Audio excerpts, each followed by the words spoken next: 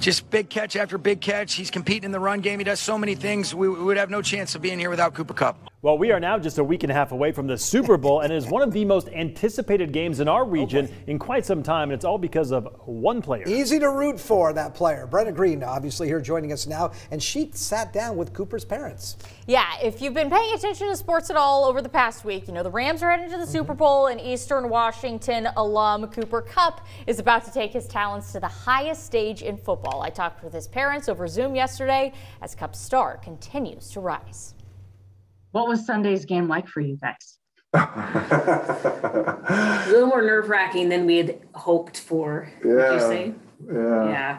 I didn't eat anything until after the game. Maybe Craig Kupp should employ that strategy for the Super Bowl because it worked out pretty well this past Sunday. Cooper Kupp had both of the Rams' touchdowns in their win over San Francisco, as well as 2 key catches on the game-winning field goal drive. It's been quite a postseason for the Kupps, as Cooper also had 2 key catches on the Rams' game-winning field goal drive the previous week against Tampa, including a 44-yard haul that set up the kick.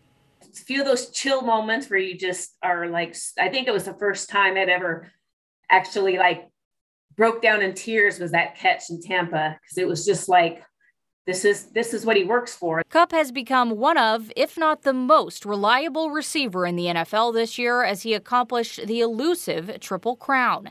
That means he led the league in receiving touchdowns, yards, and catches. Kupp is only the 4th receiver in NFL history to achieve this honor, and the last receiver to do so was Steve Smith in 2005. He's just so ready for it, and you might see him so rarely drop a ball, and I'm always like, throw it to him the next play. There's no way he will drop another. It's just a sure thing. What isn't such a sure thing is what will happen 2 Sundays from now. Whatever happens, though, Cooper refuses to be defined by it. It's kind of weird because in one way it's a dream come true and something you dream about as a little kid in the backyard. But I think this week Cooper's talked a lot about his enjoyment is in the process.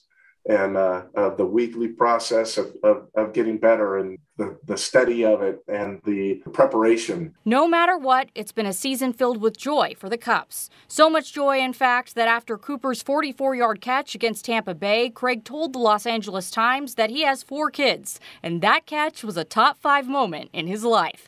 As for things stand after last week's game, here's what Craig had to say.